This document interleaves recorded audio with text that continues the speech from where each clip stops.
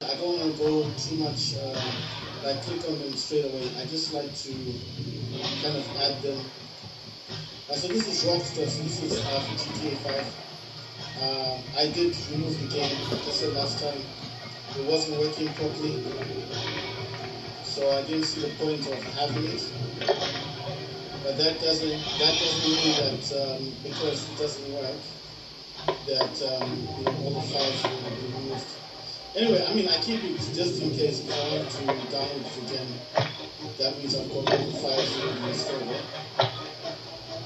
I fixed on my laptop. I got rid of it yesterday. So now I was tired of it. The RTX3080 is not good for Call of Duty. It lags a lot. You can't play the game at all. You can't play it high. It just lags a lot, and I was tired of it. So I got rid of it, sold it for like £300, about $300, so it's gone. What I'm waiting for is I bought another one.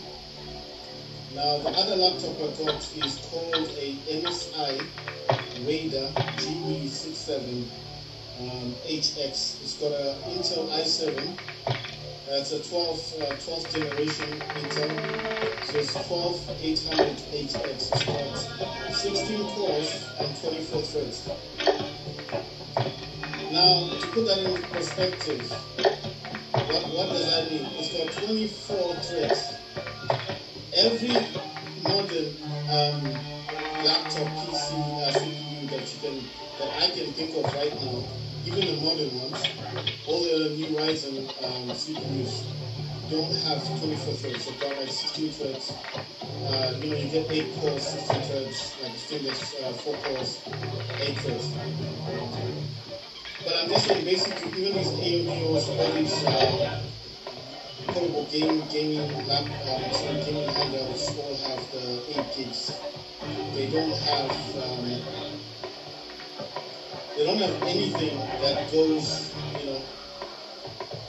they don't have anything that goes up to 24 cores. So basically, the laptop itself has got 8 performance cores and 8 efficiency cores. So I didn't go into much detail to find out what those were, what they do. But from what I can tell, I think it means that it's just built for gaming. So it's a proper gaming laptop. Now, the other thing this laptop has, I'm just adding Epic Games, stuff like that, services, games if I ever download stuff from them. I'm not just wanting to add games here. I need to add everything. Like I said, there's a lot of lag in Call of Duty, and I don't know if it's because it's using high performance or it's using high performance. Right, so the laptop itself has got 24 cores, it's got 16 cores, 8 performance cores, 8 efficiency cores, that's 16 cores, and it's got 24 threads. Like I said, it's a beast of a laptop. In terms of CPU, it's a beast, right? The other thing I like about the laptop is it's got an RTX3080 Ti, right? Not the basic 3080, but the 3080 Ti, and it's got 16 gigs of VRAM. Now, how I came across this thing, I was looking for a laptop to buy, right? Because I said this yesterday, some days ago, and I said I was trying to look for a laptop that I wanted to buy. I couldn't get one. Everyone was contacting me, like, they didn't want to sell me the laptop for the price I wanted. I was trying to get a bargain, this Facebook market stuff, and I just selling the laptop. So at the end of the day, I had to go back onto what you call this. Sorry if it was just me, like here, I'm just checking to see the games that I'm looking for Call of Duty, found it. Right, so I'm gonna put everything in here that's to do with Call of Duty. Like I said, there's way too much lag in the game, and anything that's gonna help it to play better is just gonna be beneficial for me. Right, so the laptop's got the RTX3080, 16 gigs of RAM. It's got an OLED screen. OLED screen is set at 240 Hz. It's a QHD screen. So it supports 1440p all the way up to, I think it's 4K gaming. Like it's a 4K screen basically. So it was, well, the guys did, I paid for it, so it cost me about $1,000 on eBay.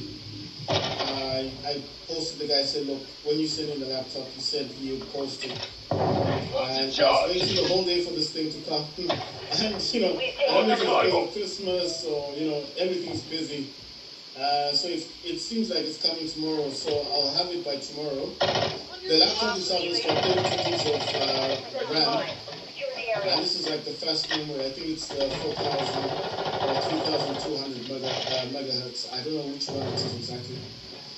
The other thing about the laptop, it's got 1 terabyte SSD. I've got my 2 terabyte that I took out of my laptop. So this laptop does support 2 SSD slots. Got 2 of them inside, side by side. It also has a heat shield over the RAM. It's got a heat shield over the SSDs, which I like a lot. And basically, I'm planning to open it up straight away, putting the 2 gigs of VRAM. Sorry, 2 gigs of SSD. It's a small 2230 SSD that I've got. All my games, every game that I've got, every game that I have right now is on that SSD. So the SSD is full of games. So all I've got to do is install it into this laptop when it comes, and then naturally download Steam. And once Steam installs, I will install Steam on the 2 terabytes. I'll avoid installing it on the C drive. I want it to go directly to the SSD, you know, the SSD that I'm adding, because of the games,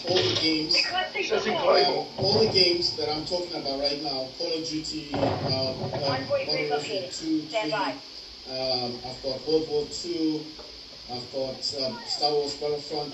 There's a lot of games basically.